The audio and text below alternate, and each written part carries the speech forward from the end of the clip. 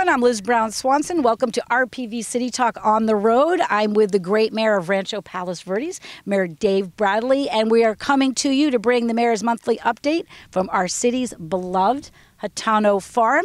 This farm has been making headlines, and our mayor is going to tell you all about this operation, which is the last Japanese-American farm on the peninsula. There's a story to tell, and the mayor is going to kick it off. Will tell us about this farm and also everything going on in our city. So with that, take it away. Thank you very much, Liz. We're sitting here today at Hatano Farm, as Liz said, the last operational Japanese-American farm here in the South Bay. Years ago, Japanese-American farmers were prolific throughout the city and the South Bay, one at Torrance Airport, several here on the Hill. Unfortunately, due to economics and various other things, this is the last operating one. Mr. Hatano passed away several years ago. The farm is currently operated by Mr. Martinez, who was his longtime foreman. Unfortunately, the terms of the grant of where the city ended up getting the land that we currently are sitting on did not allow for commercial farming. So we were a little bit outside of the bounds of the land grant. So the city this year voted to bring ourselves back into compliance. So we are working with Mr. Martinez to work to get this site brought in as a National Historic Site. So we're working with the county, state, and federal government to see what we can do to be able to continue to operate this site as an ode to the Japanese-American farmers into perpetuity. How that actually will work out is still under discussion. City staff is working hard on that, but we hope to have something come back before council so we can take action. Right now, the current lease will expire at the end of August of this year. We hope to have something in place well before that. And then just another note for historic sites, Wayfarers Chapel is going through the formal process for a National Historic Site designation. They went through the first major hurdle before the National Parks Commission back in Washington, D.C., and they passed that hurdle. I think they have a couple more administrative things to do, but that's looking very positive as well. So these two sites could be with new designations within the next couple years. We make history in RPV, and especially with you as mayor. Way to go, Mayor Bradley. And as a scene setter, this is about a 5-acre site, and we're looking ahead where you just were at the mayor's breakfast at Terranea Resort, so we've got this spectacular panoramic ocean view in front of us, and then of course behind us this incredible farming operation. And like you had mentioned, with the city's efforts to make it a historical designation and to keep it operating in that capacity, possibly partnering with the Land Conservancy as well, correct? Absolutely. The Conservancy, who operates most of the open space for the city and provides conservation for those open spaces, we're in talks with them on how we could operate this facility for the mutual benefit for both the children of the peninsula as well as the city as well as the Conservancy, and make sure that we take all equities into account. Well, this really is a special place. Anyone can come hike here. It's open to the public. We've got a trail. We're sitting here through the trail system. We've got the beautiful sunflowers. You pretty much what goes on here is flowers that they're growing and also cacti. Right now it is primarily flowers with some edible cacti. In the past it has had vegetables, it has had other things over the years, but right now primarily flowers and cacti. All right, as we sit here on this farm, feels like a beautiful summer day already. Summer is approaching, and with that, the city gets busier, and there's more concerns about public safety as well. We are in a high fire hazard zone, and that's the number one concern is fire danger and illegal fireworks. So with that, I know the City Council has increased the fines for fireworks in our community. So why don't you tell what's going on? Yeah, Liz, as we enter summer and we start thinking of 4th of July, a lot of folks connect 4th of July with fireworks. Unfortunately, fireworks in a severe drought and a severe fire hazard area just don't mix. So recently the City Council increased the fines for fireworks within the city. The first offense is $1,000, the second offense is $5,000, and the third offense is $7,500. And this is not meant to stifle people's fun. This is meant to allow people to have fun in a safe way. I encourage everyone to have a barbecue and go out to a public fireworks display, but don't bring fireworks home. It just doesn't mix. And this is consistent with the policies of the other 3 cities on the Hill and most cities within Southern California. It's just too big of a risk for individual backyard fireworks. So please don't do it. The fines are hefty, but they're not meant to be punitive. It's meant to be dissuading of people doing the wrong thing. And along with the fire danger, there's other concerns. Besides scaring your pets, and for anyone that has PTSD, it's very traumatic, and it could trigger all kinds of response, and as well as causing obviously injuries to people with fireworks. So obey the law and do not light fireworks. And of course, if anyone observes anyone doing this, they should be contacting Lomita Sheriff Station. They should be calling the Lomita Sheriff Station, and they will respond and issue a citation if they are able to catch anybody using illegal fireworks. And as we talk about Lomita Sheriff Station, I'm going to move on to the next topic, which is the city's ongoing efforts to prevent crime using ALPR technology, and the city council approved installing 2 solar-powered ALPR trailers. That's new. So we approved the purchase of 2 mobile ALPR trailers to be able to put around the city to help reduce speeds, as well as to continue to catch license plates of wanted vehicles. This, in conjunction with the local homeowner association flock camera installations, has really been paying dividends for the Lomita Sheriff Station to be able to see if wanted cars are coming into the city, be able to target them and make sure that we have a safe community. This ALPR technology, automatic license plate readers, they have done instrumental work as a tool and helping the Sheriff's Department, law enforcement solve crime. So stay tuned to see those solar-powered trailers, which will be a bonus since they won't run out of battery power. Right. The batteries the issues with the prior ones, correct? Right. Between the solar power and the battery backup, they'll last for days without any monitoring or maintenance. Mm-hmm. Now, as mayor of the city, you sit on the Regional Contract Law Committee that meets quarterly to discuss the contract with the Sheriff's Station and talk about what's going on with crime and the latest statistics. You just met recently, and what were the takeaways? So unfortunately, there is a slight uptick in residential burglaries and crime. One of the things that we've seen is because we live in such a wonderful community, sometimes people are not quite as vigilant as maybe they should be. People have a tendency to leave their vehicles unlocked. They leave valuables in plain sight. And these become more of a crime of convenience as opposed to really nefarious activity. Also, the Lomita Sheriff Station, is big on the whole idea of see something, say something. So I would encourage all of our residents, as we work with the Lomita Sheriff Station to increase patrols, to just make reasonable accommodations. Lock your cars at night. Don't leave valuables in plain sight. Take some reasonable precautions to make it more difficult for somebody to do something nefarious, as opposed to be as trusting as some of us want to be. Mm-hmm. And you can always contact Lomita Sheriff Station when you see something at 310-539-1661. Can't give that number out enough, along with 911, of course, but that's a great, but thank you for that. So, and you meet quarterly for your updates. Yes, we do, and we meet with the other 3 Elected cities for the Emergency Safety Committee, and then the regional law. We meet with the folks that have contracted with the LA County Sheriff's Department. On topic of safety, since we're sitting out here enjoying Mother Nature, it brings me to what's going on with the wildlife around us.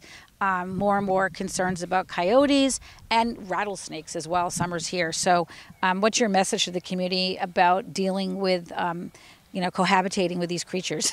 Well, the good news is we live in a semi-rural environment. The bad news is we live in a semi-rural environment. So with that, we are going to get wildlife. So we need to figure out how to coexist with our coyotes. The coyotes need to have a healthy fear of folks. So we need to be vigilant in not leaving pet food out, in providing, leaving trash cans lids off, and make sure that the coyotes continue to have a legitimate fear of the residents. There are several suggestions on the city website. Yep. And if you do see coyotes that are getting aggressive, please call the number on the city website. We'll have LA County Animal Control out, and we will endeavor to trap that coyote and take him off premises and remove it from the community. But yeah, if you see a coyote acting aggressive, please call the city, and we will do whatever we can to take care of it. Our city staff is certainly being proactive. They hosted at the end of April a wildlife watch forum, which was recorded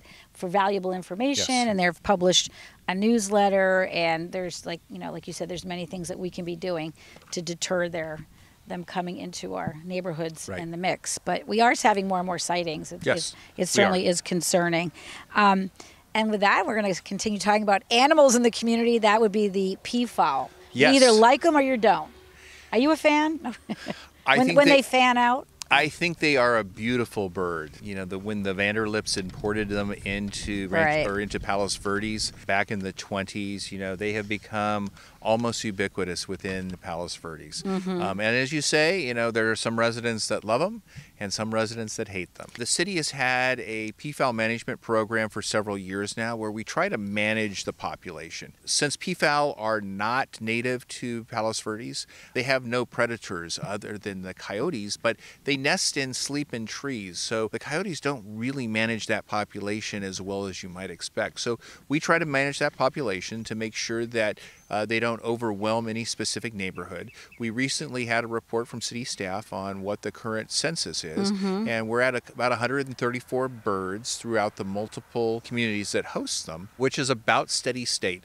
So we did decide at the council level to suspend peafowl trapping for another Right. year. Next year we'll do another census and we'll see where the population are, and then we'll evaluate if we need to reinvigorate the trapping program. So the peafowl trapping program has been paused for 1 year. Pause for 1 year. And the idea is just to maintain status quo for the population, not to let it get out of hand, and also not to let it die off, but Right. to continue in the multiple neighborhoods that have peafowl.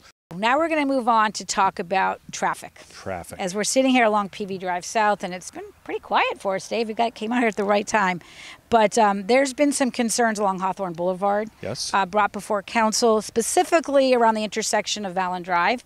Council voted, but you were a no vote, which we'll let you explain that why, to implement some calming measures along Hawthorne. So why don't you first explain the council's overall vote, and then you can talk about why you decided not to vote with the council on that one. Absolutely. So as you come down Crest Road from the Ralph's Market, the sweeping turn after you pass Ryan Park, there is a signal at Vallon Drive. Unfortunately, as you come around that curve, many people don't slow down. And when that signal is red, they will do almost an emergency stop.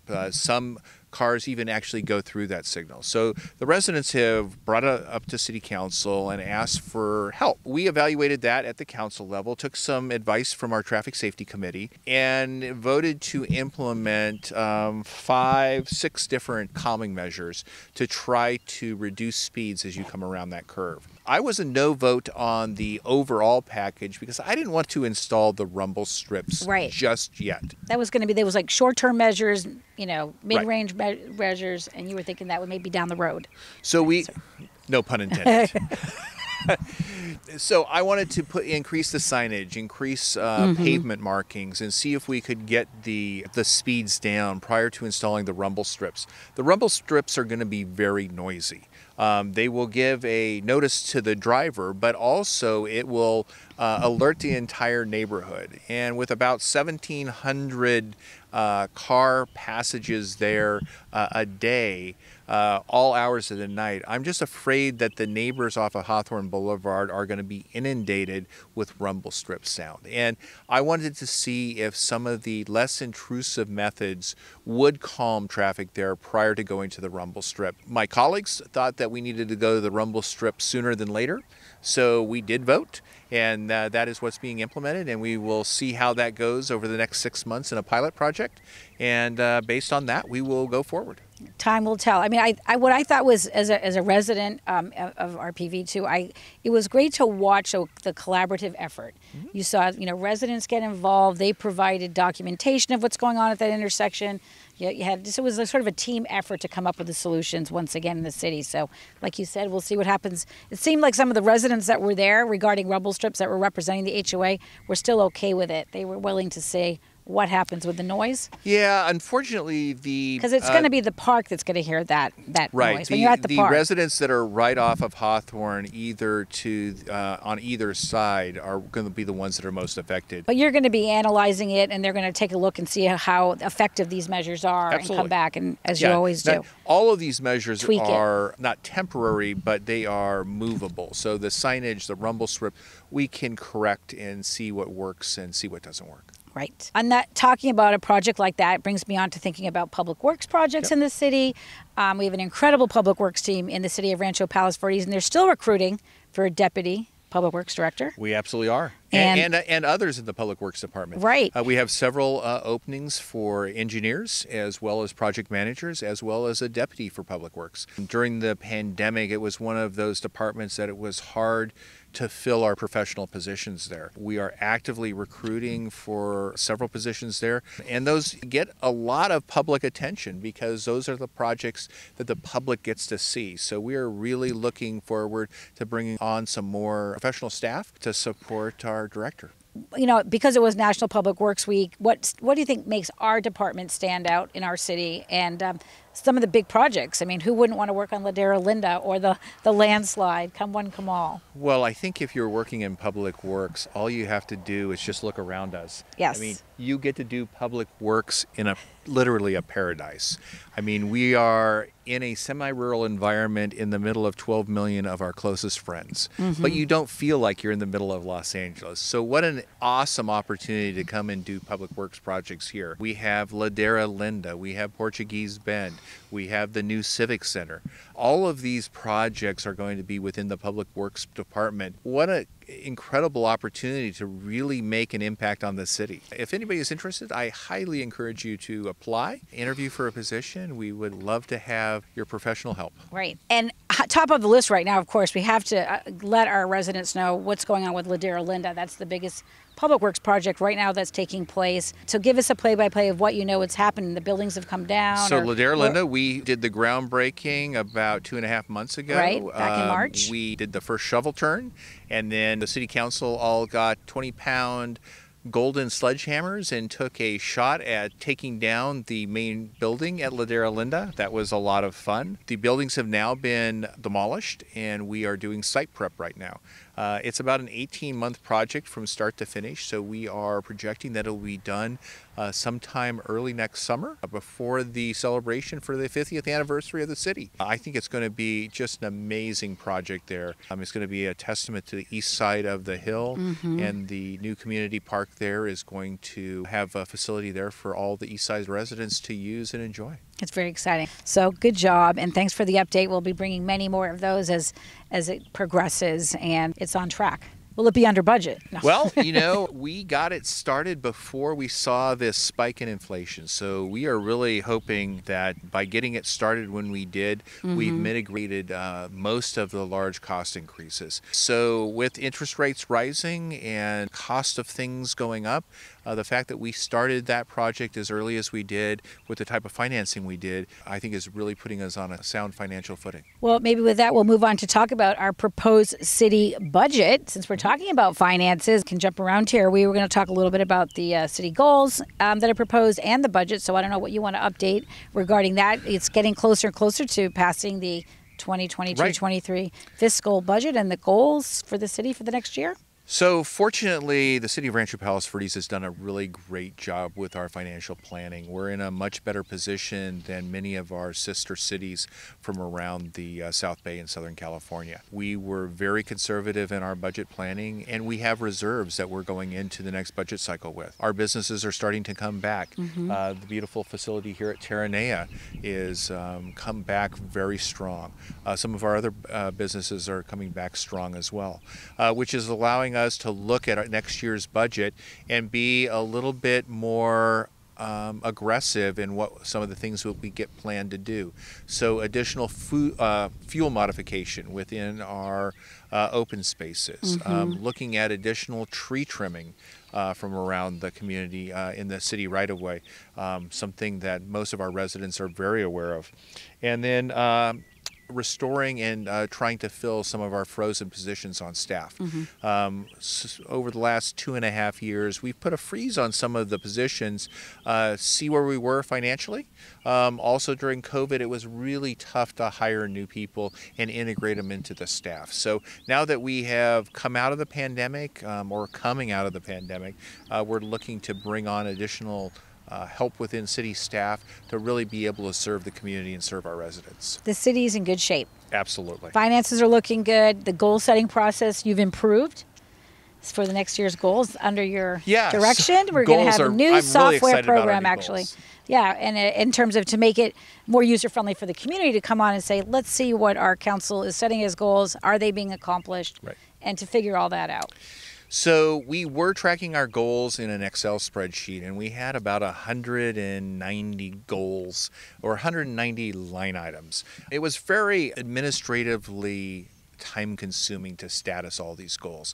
So this year, one of my initiatives was how can we get these goals into a more useful, visual, easily statusable format. So working with city staff and using some tools that I use at work on my day job in project management, we came up with a more project management, more Gantt focused way of looking at our goals. Hopefully a Gantt chart is what you're saying, the Gantt chart for correct. those. Which will hopefully allow the city and as well as our residents to really understand where we are on the goals and making progress to being able to move the city forward into our 50th year. An issue that's concern of the council and the community, it's being much talked about, is what is going on with affordable housing. It's an ongoing dilemma for every community, everywhere. Absolutely. Every town is dealing with how to incorporate affordable housing. On May 17th, the City Council did approve supporting the formation of what's going to be the South Bay Regional Housing Trust. Correct. That will work on this issue. I don't know if you want to let the community know about the decision to support the formation of this trust and what this all means. So we supported the formation of the trust. It didn't mean that we're going to join the trust. We're going to see how it works out.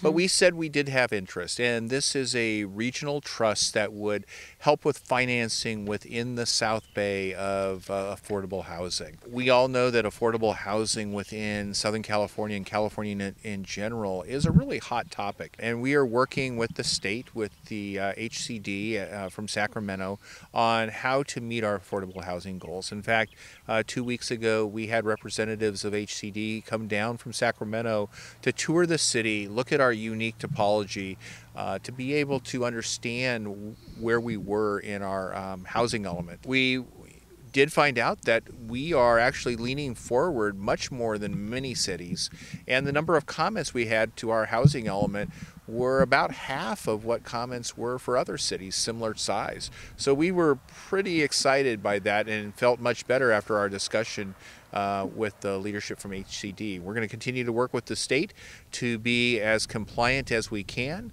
but also try to maintain the local feel and continue with our quest for local control. And when you're mentioning the housing element for the community that's watching, the city has a number of homes that there's a cycle that takes place, right? That how many homes, new homes in all price ranges that the city needs to build. Correct. And we've been instructed, the city's been... Well, not that we need to build, at least but have we need to plans for. zone for. Right. And plan for. So our number we're- is 648 over the next 8 years, which is a huge number. And there are a lot of issues with ever being compliant with that number. So we're continuing to work with the state to try to figure out how we can be compliant and not completely change the tenor of the city or bankrupt the city. Right. Unfortunately, in a very high fire district, semi-rural area, our egress routes are limited. Our infrastructure is limited.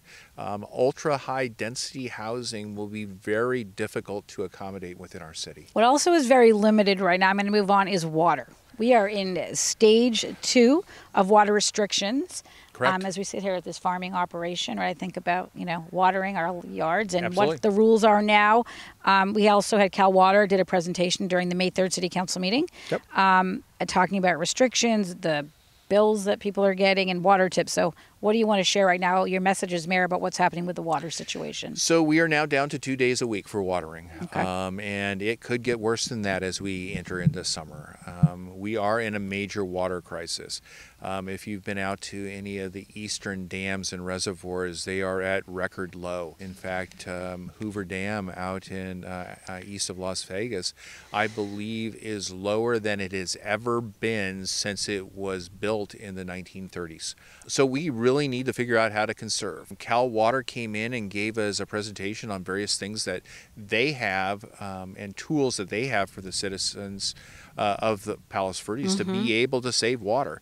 I've taken advantage of several of those. I encourage folks to go on to Cal Water's webpage, look at the turf replacement programs, Right. look at putting on low flow shower devices, all of those things that Cal Water is there to help with, because they're committed to reducing our usage as well. Yeah, they have a lot of rebate programs Absolutely. that you can take advantage of, and you can go on the city website, Cal Water's website, to find out the do's and don'ts and on how to conserve water. Absolutely. Less showers. Well, let's not say that. No, we want rain showers, but that's Absolutely. not happening either at the moment. All right, we're going to move on to my favorite part of the Mayor's Show, and that's to talk about all the great things the mayor's got to do in the last month. And so how about giving us an update on some of the mayoral activities that you enjoyed during the month of May that you want to share with the public? So a couple things. We've been working with Marymount, California, which has unfortunately indicated that they will be closing here in August, trying to work with them to come up with the go-forward plan on where that site will go. Right now it's zoned institutional, and we really hope for another institutional operator to come in there to be able to operate that site and continue to work with the community. Another great thing that's coming up, and this is a very personal one for me, is in a week and a half on June 9th, my youngest son will be graduating from Palos Verdes Peninsula High School. And in the completely circular nature of things, he'll be graduating on the exact same football field I graduated on 40 years before. This is my 40th anniversary of graduating from Rolling Hills High School. My son will be graduating from Peninsula High School. Different name, same football field. So I'll be out there next Thursday wishing my youngest son all the best as he moves on into his next chapter of life. But really exciting, 40 years later, to be on the same football field to see my youngest son graduate from my alma mater. That's very exciting. Congratulations to your son and to your family. It's such a wonderful rite of passage, and now you're going to be an empty nester? Yes. So we will have a sophomore at the University of Oregon and a freshman at the University of Arizona. That's fabulous. And on this subject, I want to also just congratulate in advance all the graduates. This is an exciting time for all the students that are graduating. And I also had the opportunity to go to Marymount California University's final graduation. Yes, it very was bittersweet. It was bittersweet. But you know what? I think that was a day still to celebrate for all those graduates, including our own city clerk. Yes. Her daughter graduated, so I had a chance to talk with her. And the students were so optimistic. And what they said is, the university is not just about the buildings, it's about what they'll retain, what's in their heart. So they'll take it with them wherever they go. And, right. and so, so they had a beautiful day, and it was a wonderful ceremony. So, my kids went to preschool there. So it was emotional to see the future, and it would be nice to see if maybe another school comes in. Right. I know there's all kinds of buzz in the community about what will actually become of that property. So we'll have to see. And we're working with the administration to come up with as much of a win-win as we possibly can. Yes. Any other mayor's announcements as we wrap up? I know as I'm looking at Terranea Resort right across the way in this beautiful ocean view, just before here, you were at the mayor's breakfast that you host every month with our local chairs and leaders of our committees. Yeah, it was another great breakfast. We were able to hear from the committees and commissions, things that are going on within the community, share some things that are going on from council point of view. Councilman Alegria was there to join me. It was a good meeting once again. Captain James Powers from the Lomita Sheriff's Station was there, as usual, to talk about public safety. Things are going well in the city. We're fine-tuning things as we go into the summer. Public safety being a big concern of a lot of people, as well as what we're doing going into the 4th of July. We're on the eve of Memorial Day weekend. I'll be participating in Memorial Day celebrations at Green Hills on Monday. And then we'll be having our 4th of July celebration at City Hall in a month and a half. Hopefully folks will be able to come out for 4th of July. It's an exciting time. But don't bring home any fireworks. Exactly. Obey the law. No fireworks. Well, with that, we're going to wrap it up unless you have any other announcements. I don't have anything else other than it's a great place to be on the eve of summer. Yes. And I can't wait for summer to be upon us. All right. Thank you, Mayor Dave Bradley, for what you and the council are doing on behalf of the city. It's a pleasure to just be out here on this gorgeous day at this beautiful farm. And I will be hearing lots more about the farm as we continue with trying to get this to be historic. site as well. And be safe out there. Enjoy the summer, and we'll be back with the mayor next month. Until then, have a great day. Thanks for watching RPV City Talk. Thanks for joining in.